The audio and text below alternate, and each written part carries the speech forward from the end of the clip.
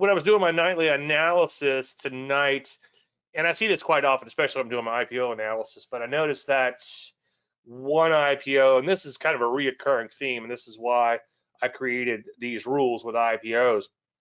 But we don't buy anything till at least day 5.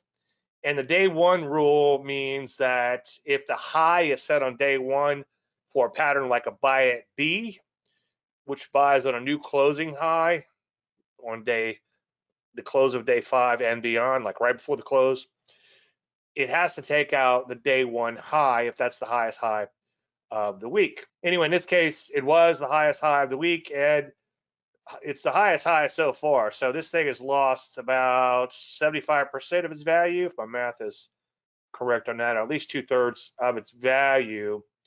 And when you go through IPOs, this just happens over and over and over. You wouldn't believe how many come public and just absolutely tank. And if all you did was avoid them for the first 5 days, and they come public on Monday, and you wait until at least Friday's close before you decide to do anything, you're going to save yourself a lot of grief.